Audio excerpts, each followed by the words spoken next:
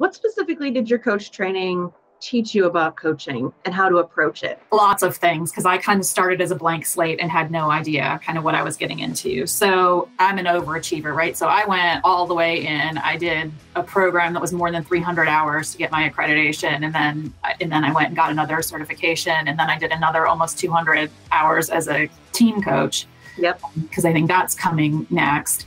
Yep.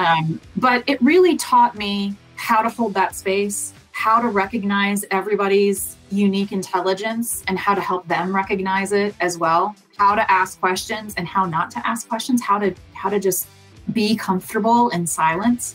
And so I help leaders with those skills too. You don't have to be a professional coach to use some of the tools in the coaching toolbox. That's right. But I certainly, after all of that training, I have all kinds of fun tips and tricks for how to do it. But I think it really helped me get a frame for what that conversation is and how do you hold space for somebody, and when should you say something and when should you just listen.